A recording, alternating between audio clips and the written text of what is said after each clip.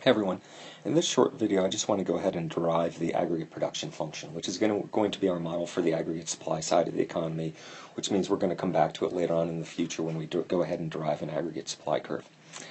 Alright, so to go ahead and derive it, you've got to remember that the aggregate production function is going to show the relationship between two things: labor productivity, which is going to be y over L here on the vertical axis, and the capital labor ratio, which is on the horizontal axis, assuming everything else you can possibly imagine about labor productivity, or everything else that you can imagine that affects labor productivity, is held constant.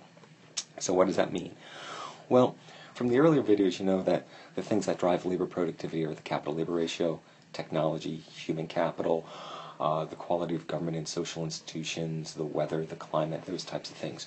We're imagining all that's held constant except for the capital labor ratio. Okay? So that's the thought experiment. We're going to trace out the effect on labor productivity of increases in the capital labor ratio, assuming everything else is held constant. Okay. So before we begin to actually graph it out, I want to talk about something called diminishing marginal returns. This is going to be the key thing which determines the shape of the aggregate production function, diminishing marginal returns. And what this is going to be, is this is simply something that says, turns, that as you add more and more capital goods, the output you get from each additional capital good is eventually going to decline, okay, or is going to get smaller and smaller. So it might help to have a concrete example to explain this. So think of it's not the most exciting example, but it does convey the basic point quite well. Think of digging ditches, right? Now imagine that we want to know how many ditches a day or ditches an hour that workers can dig, and we're going to hold everything constant except the amount of capital goods that these workers have. Now the technology we're going to use to dig ditches is going to be shovels, so we're going to keep the technology constant as shovels. The quality of the environment and the social and government institutions and all that stuff is going to be constant, so we'll just say this is a fairly rocky soil, so you can't dig many, if any, ditches per hour by hand. The workers are all of a certain skill, they're, certain education level, etc. So all that stuff's going to be constant. The only thing that's going to vary in this example is how many shovels that these workers have, and we're going to fix the number of workers at 3.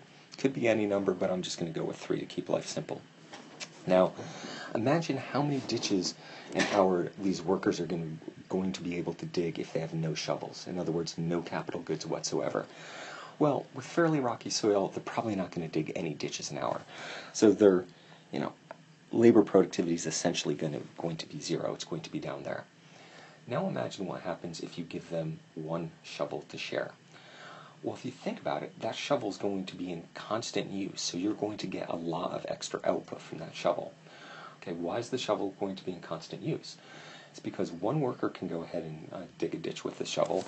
When that worker gets tired, he or she can hand it off to the next worker, who can go ahead and dig ditches until they get tired, and then when they get tired, they can hand it off to the third worker, who can then start digging until he or she gets tired. So if you think about it, that initial shovel will be in constant use. There will always be a worker using it, while there will always be 2 workers resting. And maybe they're doing something else around the site, like removing the dirt or something like that by their hand or something along those lines. So the key point is that first shovel is in constant use, so it's going to get a lot of extra output, or a lot of output from it. Right? Well, what happens if you add a second shovel? Okay, well, if that's the case, then the second shovel is going to get you more output, but maybe not as much as you did before. Okay, why is that? Well, when you add the second shovel, now you're going to have 2 workers digging at the same time. But if they're digging in exactly the same location, they're probably going to be slowing each other down a little bit, because they'll all be getting in each other's way. So that second shovel is not going to add as much output as the first shovel. Then if you add a third shovel, so you go from 2 to 3 shovels for these workers, then all 3 workers are going to be digging shovels at the same time. And so if you're in one small location, then you really are going to be bumping into each other and slowing each other down. And so that 3rd shovel is not going to add as much to output as either the 1st or the 2nd shovel. And then finally, if you add a 4th shovel, then that 4th shovel really doesn't add anything extra to output because it's just sitting there, unused because you only have 3 workers. And maybe a shovel breaks, and so it's nice to have an extra shovel hanging around, but that shovel in and of itself doesn't add a heck of a lot to output. Well, that's the basic idea behind diminishing marginal returns. If you hold all the other inputs constant, as you increase the capital-labor ratio, labor productivity increases, but it increases by smaller and smaller amounts. 1st shovel increased output a lot, 2nd shovel increased it by just a little, 3rd shovel increased it by a little less, and the 4th shovel almost not at all. Okay, well, let's try to use that basic intuition to try to derive what the aggregate production function is going to look like. Well, here you are at 0 shovels, and then you add a shovel, and so the capital labor ratio increases to KL1, and you get a big jump in output. And so labor productivity rose all the way up to here. All right, then let's suppose for the sake of argument that you added another shovel.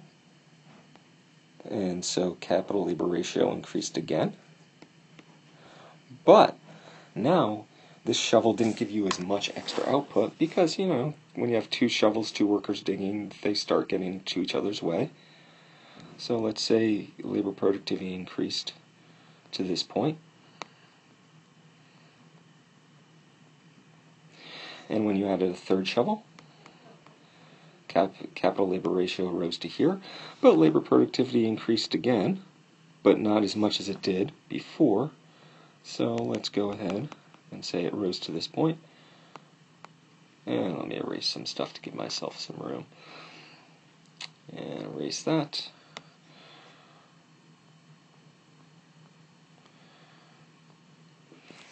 And so if you take a look at it, as the capital labor ratio is increasing by a constant amount, from 0 to KL1, KL1 to KL2, KL2 to KL3, those are supposed to be equivalent distances on the horizontal axis. Not quite, but they're supposed to be. Labor productivity increases initially by a lot, then by a little, and then by a little less. And if you were to go ahead and connect all the dots, you would get an aggregate production function that looks like this. And I'll just label this as PF for production function. I'm going to erase the word diminishing marginal returns, but the reason why the aggregate production function has the slope that it does is due to the principle of diminishing marginal returns. Holding everything else constant, as you add more and more capital goods, you get less and less output from the additional capital, so the production function gets flatter and flatter and flatter. And in the extreme case, it'll be horizontal once the capital labor ratio hits infinity. Okay, so that's why the aggregate production function has the shape that it does. It's due to this principle of diminishing marginal returns. And if you ever need to understand the principle behind that, just think back to the ditch digging example. It's not, in some sense, it's not the best example, but it does convey, it's a very simple example, but it does convey the idea behind the principle of diminishing marginal returns quite well.